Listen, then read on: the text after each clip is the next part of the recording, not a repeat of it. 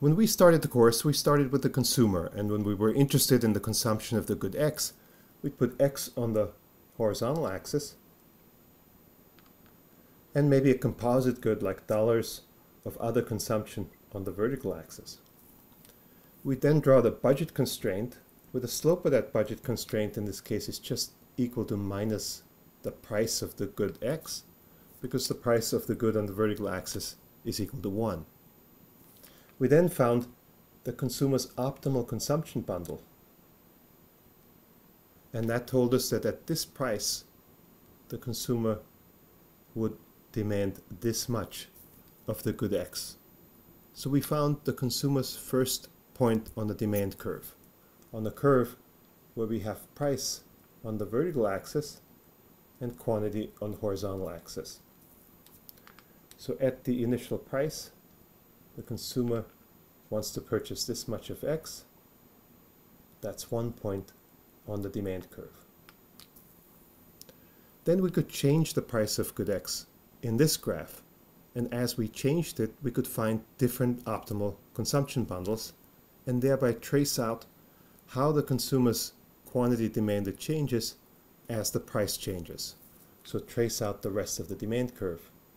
And typically that would slope down and give us the consumer's individual demand curve. We can now add up all of these individual demand curves for consumers. So we take all the consumers that are interested in purchasing the good X, and we add up those individual demand curves that come from their underlying preferences. And when we do that, we get the market demand curve.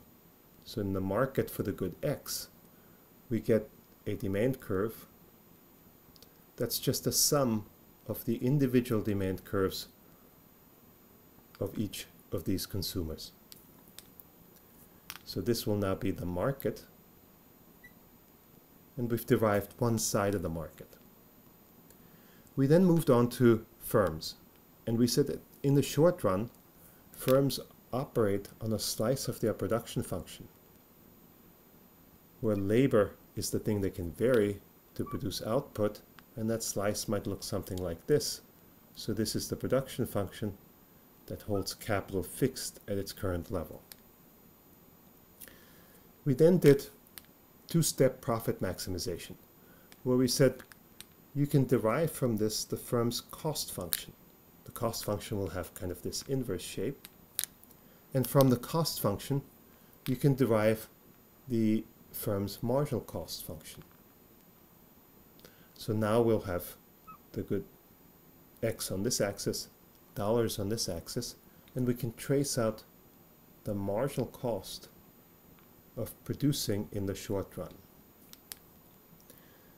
Then we found that there's an average cost curve that starts at this point, because there are no fixed costs in the short run, and crosses the marginal cost at its lowest point. That gave us the firm's shutdown price. And we knew that below that, which we initially called the break-even price, the firm is not going to produce.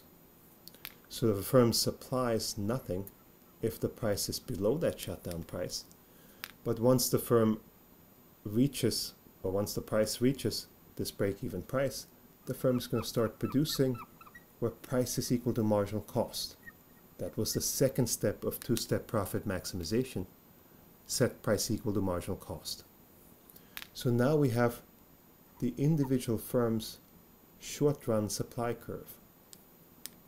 And we can add those up just like we added up demand curves for consumers to get the short-run market supply curve. So this will be the short-run market supply curve, and it's just equal to the sum of these individual short-run supply curves. Now we have a market picture where we have an equilibrium price that emerges. This equilibrium price at which this much will be produced in the market. If the price is ever above that equilibrium price in the short run, then producers are producing more than consumers want, and producers will be stuck with inventory that they can't get rid of, so that'll put downward pressure on price. if the price is ever below the equilibrium price, then producers are producing less than what consumers demand, and so firms realize they can raise the price and still sell everything that they have. So that would put upward pressure on price. So there are forces in place in that market that drive price to this equilibrium. And when the price reaches that equilibrium, a price signal is sent to producers that tells them how much to produce at that price. And that same signal is sent to consumers to tell them how much to consume along their demand curves.